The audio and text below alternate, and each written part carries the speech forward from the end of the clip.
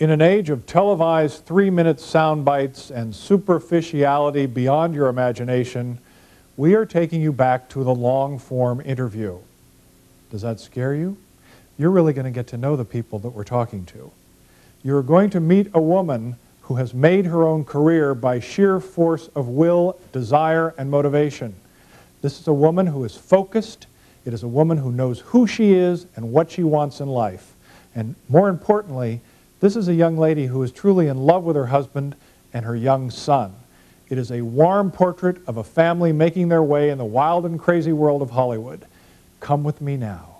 When I got here, John took me on a quick tour of your house. Oh, no. And when we got into the study, I admired... The garbage? No, not the garbage, but there was that too. I admired the pictures on the wall that were magazine covers. And you know what he said? That I hate him up there. He said, you hate those pictures, they're narcissistic, you don't want them. It's your career. What bothers you? John always bugs me to put my pictures and covers on the wall, but for some reason I just think it's very narcissistic, and he makes fun of me with that word, but I don't know, I just feel like, look at me. But then a friend of mine said, you know, it's kind of a look back to all the work that you did, and maybe as I get older, I wouldn't mind, you know, putting pictures up. Look at me when I was 21. America loves Jenny McCarthy. Men love Jenny McCarthy. Women love Jenny McCarthy. Kids love Jenny McCarthy. Why do you think they love Jenny McCarthy? God, that is a really hard question to answer. But I can tell you that, if anything, I've always tried to be honest. And I've always tried to stick up for the girls. It all started when I first did my MTV show, and it was a dating show with men and women. And I kind of, you know, made fun of the guys and cheered for the girls. And I think that's how I try to do my career, is kind of, you know, yeah, smile and tease the boys, but be on the girls' team. How do you feel as her husband? Is she on your team or is she on the girls' team? Oh, man. Nah, she's on my team. She's on my team. Honestly, I think I can answer the question for you, honey. Really? Why people like you. Yeah. I think because you connect, you know, you connect with people. I feel like Jenny always connects with people. The first day I met her, you know, there was the connection between us, but everybody feels that way. You know what I mean? You meet her and you feel like, wow, this could be my best friend. And my description is, you know, a truck driver with tits. That's what I say. You know what I mean? That's why I married him. Yeah. You know, she's like a badass, you know, it's like, I don't know. I could drink with the guys, is what I can say, but still go shopping with the ladies. And I understand that you do that on poker night here in your home. Love, love. He used to have poker night, and it would drive me kind of crazy because I kind of felt left out a little bit. And then I realized, if you can't beat him, join him. So I learned how to play, and I've been loving it. Now she's beating them. Texas Hold'em. Yeah. You said something a minute ago that I picked up on. Uh-oh. You try and be honest with everything you do. Someone said to me once, because everyone tries to give you advice on your career, and I remember someone saying, you know, you really need to be more mysterious. Mysterious is, people want mystery, and I thought, I don't. It drives me crazy. It's like, I don't want to guess. I just want to be truthful and honest, and if any of my stories or anything I say can help people because I tell the truth, great. What's the weirdest advice anybody ever gave you, besides being mysterious? To get into drama. To get into drama? You know. You mean like heavy dramatic films? Yeah. I mean, I have, of course, when I moved out here, tested the waters of, but there's nothing like comedy. The experts say comedy is much harder as a performer. Why? Why is it harder for you? I don't think it is. I think comedy is easy, drama is easier. It's all just delivery and timing, and it's like, if it's there, great. Has it always been there? I think so. I mean, I never really studied it, so I can't say it came from anywhere other than 12 years of Catholic school. That's drama. That's sheer drama. It's drama that turned into comedy. Because you saw it that way. Yeah. What about you? What advice do you give your wife? John, you're a big-time Hollywood director. Can you separate your personal relationship from your professional? Can you tell her, for example, if she's really sucky, can you say, this isn't funny, let's do it again? Or does she have the instinct to know herself? This is an interesting story. met Jenny when I was directing Diamonds, and she was flawless. Wasn't that the movie with Kirk Douglas and was it Lauren Bacall? Lauren Bacall and Dan Aykroyd, and it was a great experience because I was working with them, but I also met my wife. Was that your first big feature film? Yeah. Yeah, it was 26. And I met Jenny, and she walked onto the set, and she said, "I love you, I'm going to marry you." And that pretty much, I had no comments for her on her performance then. You know what I mean? Because we were falling in love. How did you fall in love with him on first sight on a movie set? All I can say on falling in love with someone at love at first sight is the universe making it that way. I was in a really horrible relationship at the time. I wasn't looking for anybody, and he walked in the door, and it was like electricity hit me. So that's when I believe in destiny, because I was going to give up love. How long have you been married? It's going on 5 years. 5 years coming up, yeah. One child, Evan, almost 2. I hear you're like the world's best mom. Is that a big lie, or is that honest? No, that's completely true. I think I am, and I will take that and run with it. I mean, I never had a full-time nanny. I don't have a full-time babysitter. We pretty much do it all ourselves unless we're working. Then we'll have someone come in or take Evan to work with us. But I just love him. I love him more than anything in the whole world, and that comes first. What about division of duties besides taking out the trash and walking the dog? We rotate every morning. We rotate every morning. I'm terrible to wake up. I'm the worst. Horrible. I don't know why that is in me, but I'm very... Because you were a spoiled Hollywood kid. You didn't get up till noon your whole life. What are you talking about? Why is it in you? But he's so out of it. Let me give you an example. He's so out of it. When I wake up, I go, "John, your turn to get the baby." You know what he says? What are you talking about? What baby? But I must say... Yeah, come up with something quick. He is an amazing father. Yeah. In what way? What's the best thing he does? He loves Evan so much and gives him so much one-on-one time. And they're buddies. Sometimes when I go in to get him from his nap, he'll go, look over my shoulder and go, "Where's Daddy? Where's Daddy?" I'm like, "It's Mama." "No, where's Daddy?" I mean, it just proves right there that he loves him so much.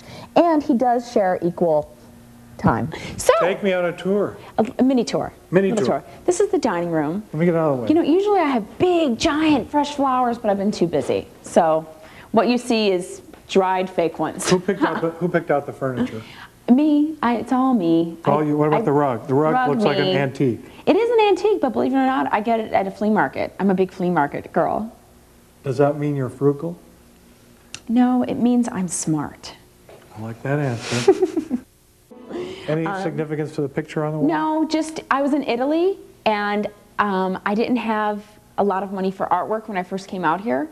And on the street, they were selling these women on haystack prints for $1. And I bought one, and then I framed it in a nice frame and told everyone it came from Italy. Oh, what you did. So does that make me cheap or smart yet again? And it cost $1.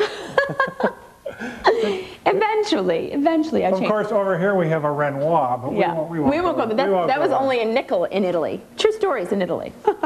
You know, you sound like two people in love that could be in anywhere America talking about their baby. Oh yeah, we're completely normal mom, dad, clean up the poo-poo diaper people. So what about the crazy world out there that isn't so normal, the Hollywood world? It isn't normal. No. And that's not just because it's today, it's always been like that. Yeah. It's always been like that. What kind of friends do you have? They're normal people. What is normal? I mean, what is normal? Childhood. I have childhood friends that I went to high school with. A friend of mine, Brad Buckley, who now is in real estate. So I have normal friends, as in normal everyday. We don't have any celebrity friends. None? The mailman is the big celebrity that comes over. That's about it. Yeah. You know what's weird is Evan looks just like the mailman. Oh, that's so old. Is it? I told you, comedy's hard.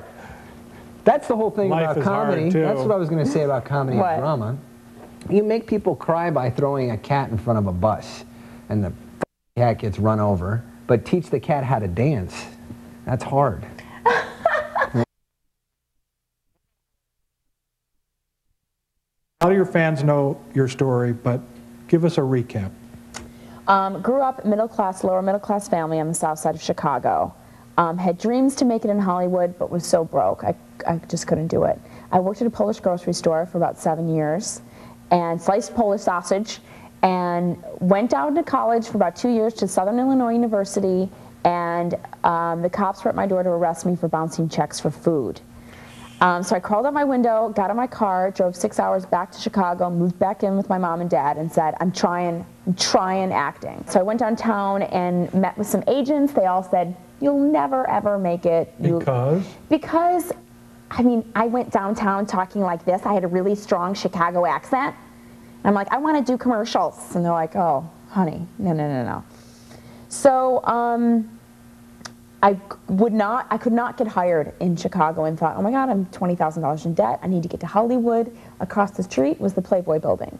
And thought, oh, I'm extremely Catholic. I can't do it. Decided to go. The devil made me do it, is what I say. Went up the elevator, talked to somebody. They said, you want to try a test shoot? Was that the receptionist? Yes. Well, she was, actually the editor was walking by, another like Universal plan, and said, hey, why don't you try a bathing suit shoot? Did it, went home, the answering machine said, you're Miss October. Shot it, waited till the issue came out, moved out to Los Angeles, and started working, and a year later got MTV. You said you always wanted to be an actress. You grew up wanting to be a star. Mm-hmm. Was that because you were a beautiful child with a pretty face? What made you think that you could be, should be, would be a star? I have no idea. All I know is, from the time I was 4 or 5 years old, people say, what do you want to be when you grow up? And I'd say, a movie star. I want to be a star. Baby, what does that mean? She used to put on shows in her basement. I used to put on shows in my basement. Yeah, but so did you. Well, I know, but that's different. I mean, why? Well, because my dad was a director, and I knew about it, and I was around it all the time. Well, all the kids were playing like school. I was putting on shows and making up, you know, like invitations. What? Do you remember what show? Did you have like a favorite act? This is what's the Pizza Cutter. Well, that was a film I did. I did a little home movie called The Revenge of the Pizza Cutter Killer. It was a horror flick. All right, so the horror genre with you takes its roots in early age. And it was a full-blown comedy horror flick. It was great. Obviously, if it's The Revenge of the Pizza Cutter. Yeah. Yeah. What made you do that? Just so wanting to get in front of a lens. This is very Steven Spielberg. Yeah. He did the same thing. Or very Ed Wood. More Ed Wood. Well, your sister, this is jumping a bit, but your sister's still with you. She's still right by your side. Both of them. Both of them. Then and now, that has never changed. No matter what has happened, your family unit is very tight. This is not usual. One sister makes it big and, well, we'll see you at Thanksgiving, honey, kind of a thing. Mm-hmm. Not you. So not me that I moved both sisters out here, and one of them is my makeup artist that does all my shows, and the other one is my stand-in.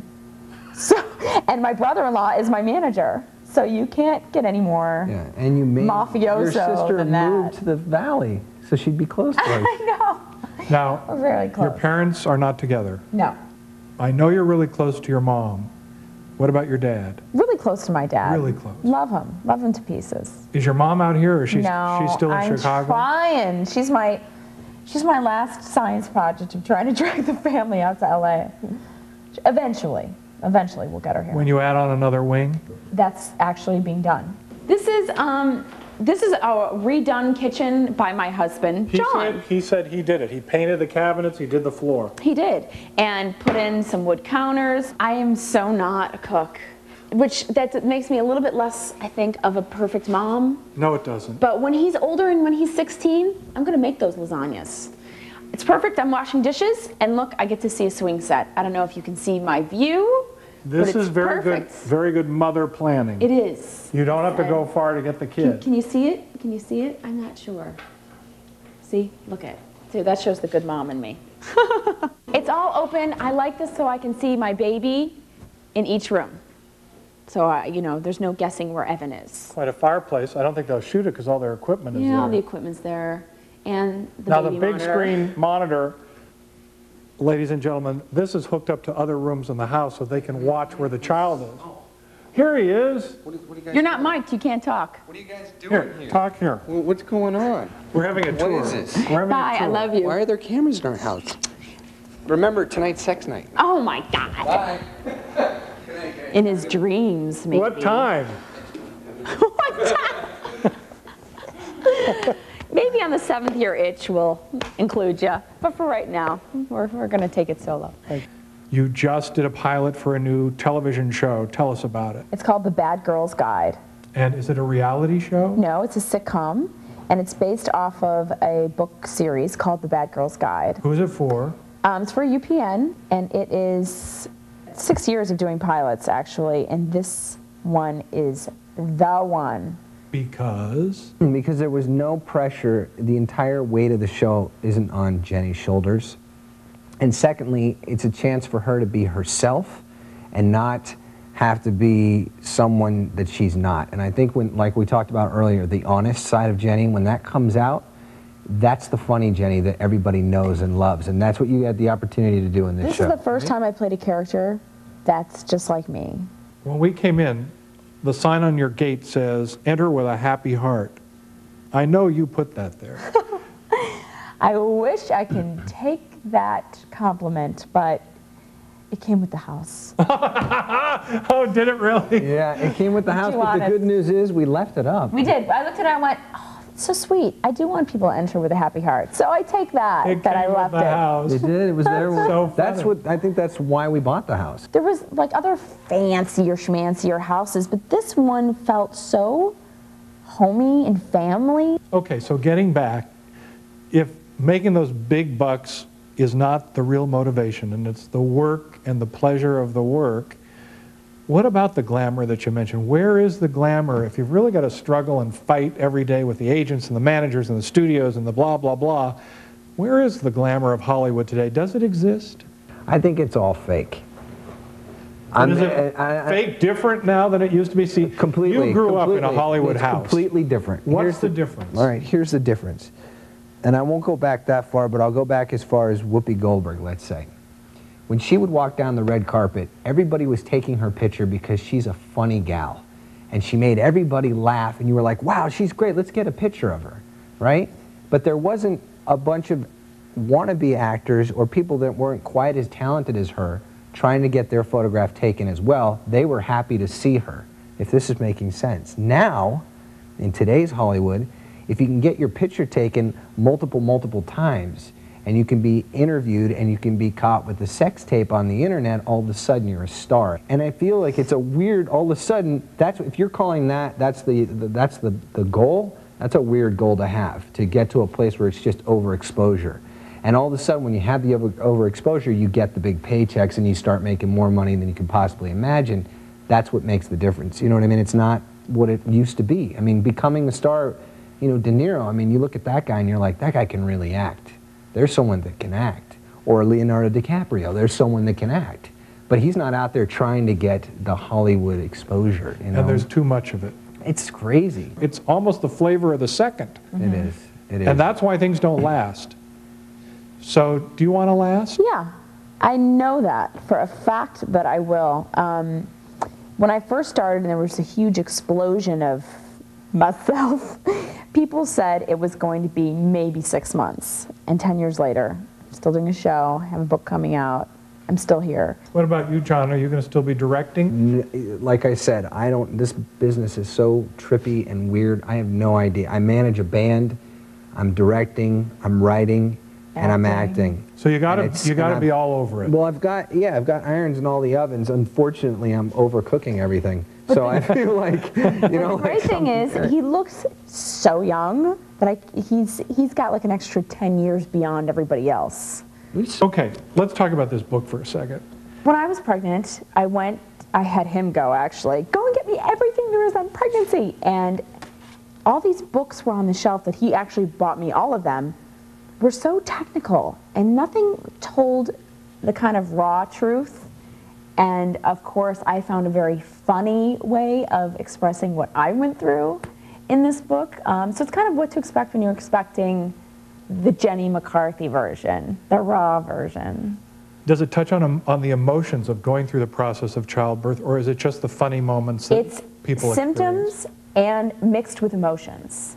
So you must have gained 100 pounds. I gained 75 pounds.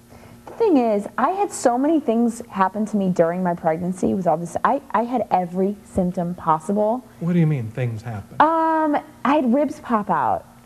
I had face rashes. I went through premature labor. My boobs were like 74 double F's. I had stretch marks and nose clogging and nose, I mean everything. And I realized I went through everything so I can write this book that people, if you know anyone that's pregnant, it will make them have a huge belly laugh. Is there anything in here you'd like to read? No, I do. Yeah. There's some good stuff in here. Pick a paragraph. You gotta read. Well, here, right here. I want to raw one. Not that. This is the back. This is table we can be Read raw. from inside the book. This is from inside the book. Oh. Weight gain. This is a little section about weight gain. My breasts became so out of control, huge and heavy that I actually weighed them. I have a food scale and I just had to know how they compare to a meal. So I plopped a breast up on the little metal tray. Each breast, 5 pounds. That's 10 pounds of breast. There are guys in this world who might disagree. To me, that's totally insane.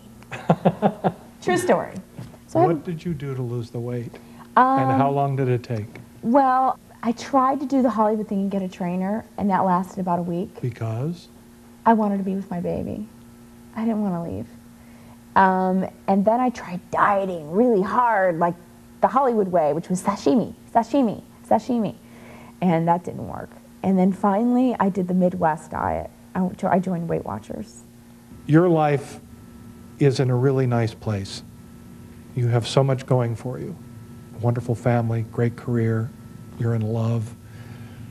The world is not such a nice place. What is your greatest concern? Fear for the future of my son. And it sounds like an answer the president's wife would give. But now I get it. Now that I'm a mom. It sounds like an answer that any mother would give. I do, it's like I live for him now. It's like I work for his future. And it's, when you see what's going on around you and how we all live in fear now of terrorism, it terrifies me. And I just want to keep his bubble safe. And I don't know how, and that scares me. What about you, John? What bothers you the most in our world today? Honestly, the environment. I mean, I know it's a cheesy thing. I'm not like a Greenpeace guy. I'm not going to chase down a boat. But, you know, I grew up most of my life surfing, and I can't even surf at the spots I used to when I was a kid, and that's only 10 years. Like, you can't paddle out, you know, Malibu Beach, you can't paddle out because the sewage is too bad. You're going to get sick when you go in the water. What do we do? How do we change that? How does an ordinary person make a difference? I think it works with the big company guys. The big companies, the Kmarts and the General Motors, those people need to be the ones that put their foot down. Last question. A big part of your fame and your career, at least the launch, was the Playboy experience. You're older, you're in a different place. I have a feeling I know the answer to this, but I'll ask it anyway. Any regrets? I'd do it all over again in a second.